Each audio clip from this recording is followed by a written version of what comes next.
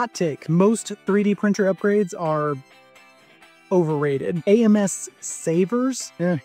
I've had more feeding errors with these. Print risers? Congratulations, your printer is now taller. Okay, I'm poking fun, but these 5 upgrades, I use them daily, and they actually get results. Cleaning the rear Z-axis screw is like playing that classic game Operation with a grease rag. Gear floss slips into tight spots and wipes out gunk fast. Cheap, easy, and surprisingly satisfying. Ever lost a print overnight because it popped off mid-go? Cool plates like the BQ CryoGrip Frostbite bite hard at just 35 degrees Celsius. Fewer fails, better energy efficiency, faster cooldowns, and your prints pop off clean. Moist filament ruins prints fast.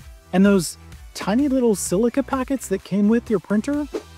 They gave up years ago. I stash desiccant everywhere, and I track humidity like a meteorologist. Keep it under 35 to 40%, happy filament. Near empty spool doing its best mosh pit impression, bouncing around inside your AMS. Paddles, tension errors, rage. Print a simple weight, toss in some AA batteries or your kids' Happy Meal toys, and it spins smoothly to the end. Midnight nozzle clog, RIP that 20-hour print. I keep backups of everything. Nozzles, PTFE tubing, wipers, even whole hot ends. Being paranoid just means you're being prepared. Skip the flashy stuff. These upgrades actually work. Got your own secret weapon? Drop it in the comments below. And hey, hit follow for more no BS printer tips.